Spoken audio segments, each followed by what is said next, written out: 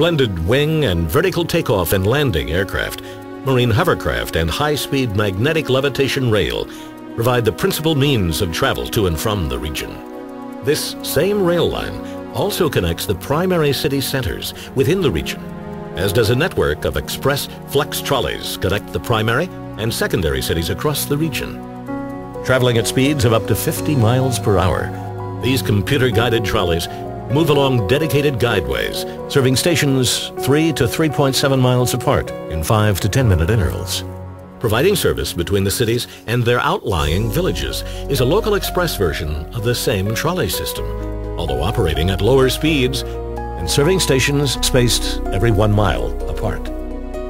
The primary transit service between cities and their immediate villages and neighborhood centers is a 3-tiered system comprised of a city-to-village tramway, a village-to-neighborhood feeder line, and a network of inter-neighborhood shuttles.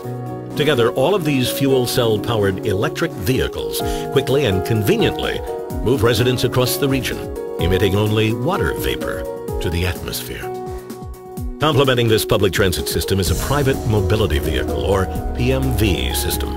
Ranging in size from 2 to 10 passengers, these fuel cell-powered, computer-driven vehicles provide point-to-point transportation on demand from a centrally housed and maintained fleet.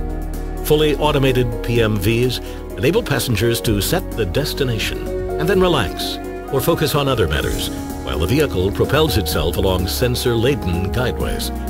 Also available are dual-mode PMVs that allow passengers to take an active role in the process and to travel off of the guideways to remote locations. Most commercial enterprises also use a modified version of the dual-mode vehicle.